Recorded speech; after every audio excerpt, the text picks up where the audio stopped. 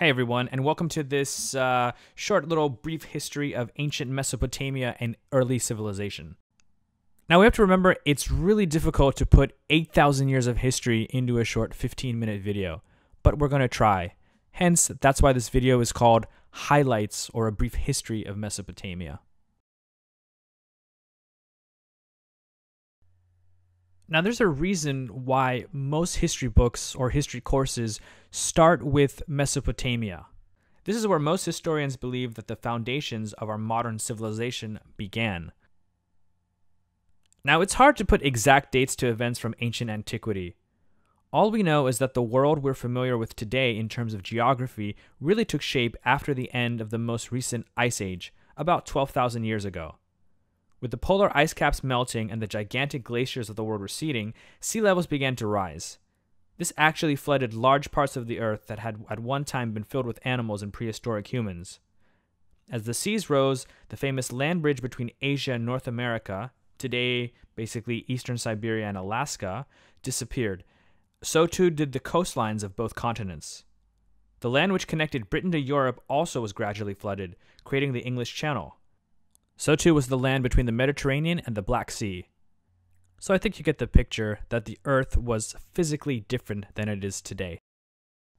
The same held true for the region that we call the Near East, or also the Middle East. We're basically going to focus on this area because it was here that around 7,000 years ago, the very beginnings of human civilization as we know it began to take form, and that the first collection of city-states fully emerged.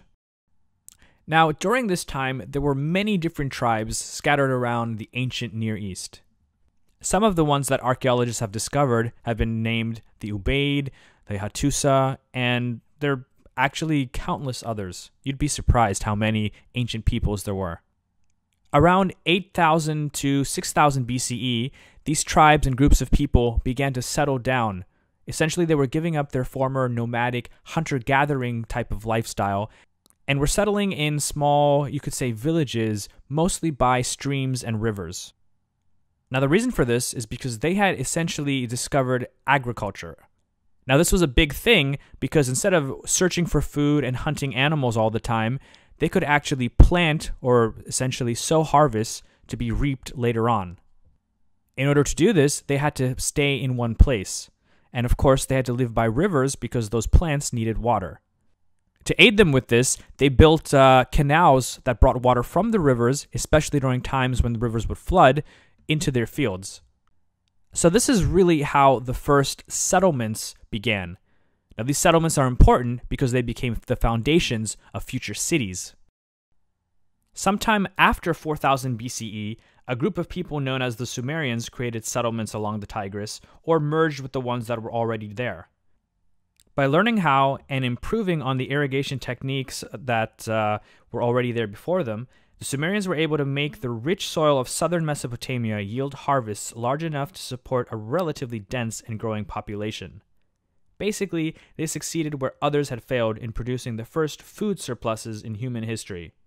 With excess food supplies, human beings no longer had to spend every day of their lives hunting and gathering food. Instead, they had time to not only ponder the mysteries of the universe, but also develop new, practical technologies that could develop or improve their lives.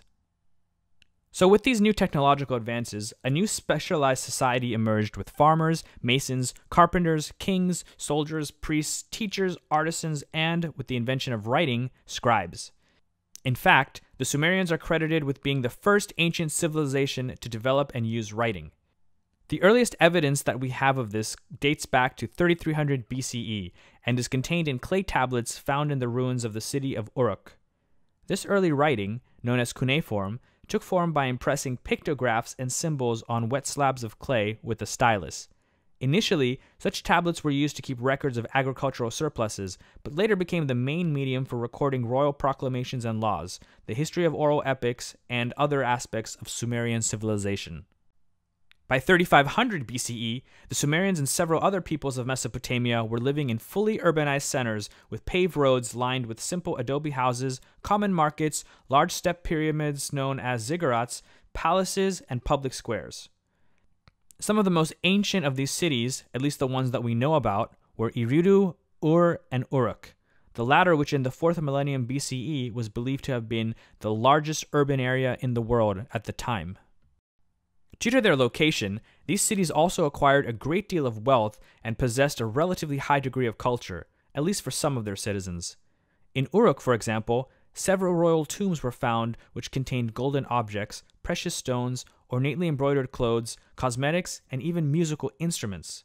These objects are believed to have been placed into the tombs so that the deceased could take them on their journey into the afterlife. However, it was not just objects that were found in these tombs, but human remains of what are believed to have been servants. These servants were most likely soldiers, attendants, musicians, and concubines. It is believed that the royal patrons of these servants would need them in the world of the dead as much as they had in the world of the living. There's evidence that these servants drank poison before being entombed with their masters. Then, as now, ideas and technologies didn't stay with one group of people for long. Others discovered or acquired them and oftentimes became even more powerful than the original users. This was definitely the case with another Mesopotamian people known as the Akkadians. In 2340 BCE, Sumer was conquered by Sargon of Akkad. The Akkadians were once a semi-nomadic people who had gradually settled on the outskirts of Mesopotamia proper. Sargon ruled from his capital known as Agade, also known as Akkad, which is believed to have been somewhere near the modern-day city of Baghdad. Of course, we've never found the actual remains of Akkad, but we have numerous inscriptions that refer to it, so we know it existed. Agade eventually became the center of trade and administration for the region, with the Akkadian language replacing Sumerian, at least officially. It's likely, though, that most people were bilingual. They probably spoke Sumerian at home, and then the ruling class, who were the Akkadians, spoke both. According to the legends and secondary sources written after his death, Sargon came from humble origins. He was believed to have been the son of a gardener. The Sumerian king list, of which there are several versions, says that he had been the cupbearer of the king Ur-Zababa of the city of Kish, and eventually he went to seize the throne of another king, Lugal-Zagezi of Uruk. Sargon then shifted his capital to Agade and apparently ruled an empire that consisted of all of Mesopotamia and spanned from the Mediterranean to the borders of Iran. According to inscriptions that are believed to have been left by Sargon himself, the Akkadian king claims to have defeated some 50 other rulers during his conquest of Sumer and the regions leading to the Persian Gulf. According to the king list, he ruled this multi-ethnic empire, the first of its kind, somewhere for 54 to 56 years. We're not exactly sure of the dates. Though he founded his empire through conquest, its continued survival was due to trade.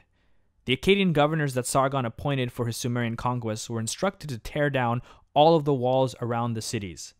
Sargon believed that not only would this prevent rebellions, but it would also make commerce easier between the regions of his new empire. In this, he was very successful, as Sargon's empire sent and received valuable goods such as grain, timber, and tin from areas as far away as Egypt and India. Now, though Sargon appears to have had the power and charisma to have held his empire together, his successors proved to not have been as capable as ruling as he was. After just 100 years, the Akkadian Empire was overrun by a people known as the Gutians, after which a short, dark age settled over Mesopotamia. At least this is what the scribes and chroniclers of the age describe. It could just be that no one could compare to Sargon, since after his death, he was regarded more like a god than a man. Divinity aside, Sargon's empire created a workable bureaucracy that laid strong foundations for other empires that would follow him. Around 2000 BCE, a new era began in Mesopotamia.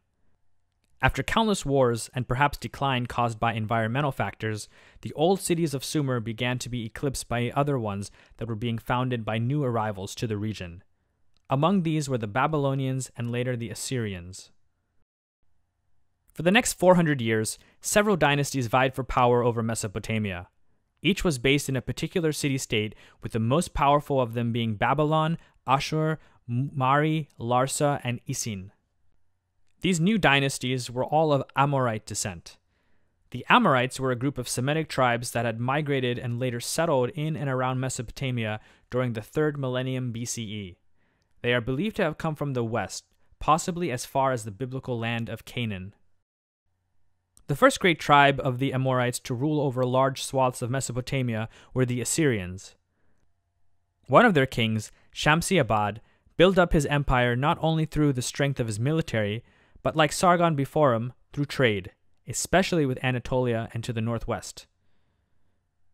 When Shamshi-Adad died in 1781 BCE, another Amorite power to the south was already on the rise, the city-state of Babylon.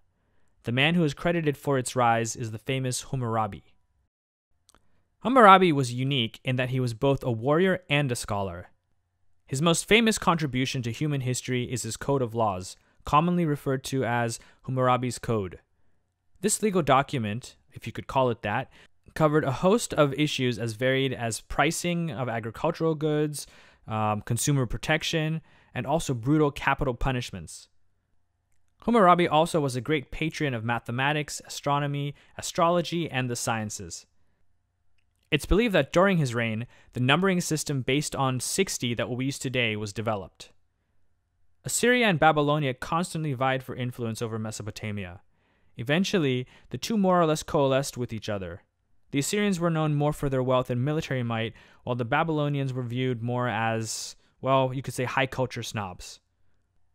However, in 1595, both areas were overrun by invaders from Anatolia, the Hittites.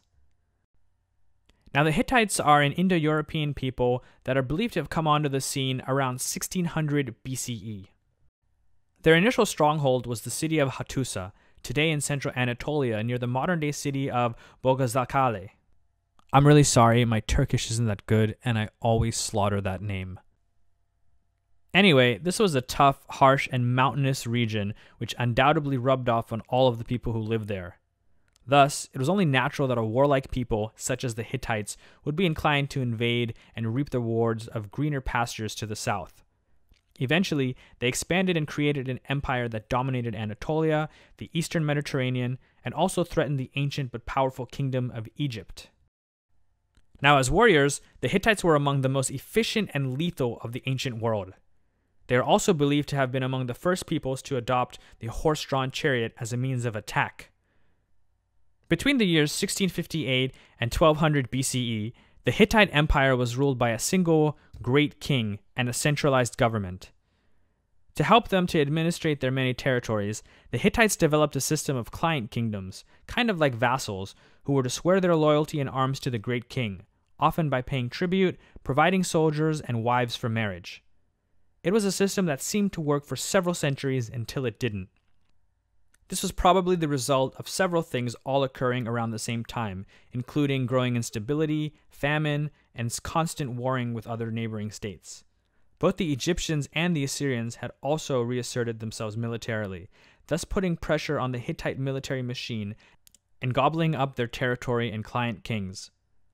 By around 1200 BCE, the Hittites were basically out of luck, out of wealth, and most importantly, out of power.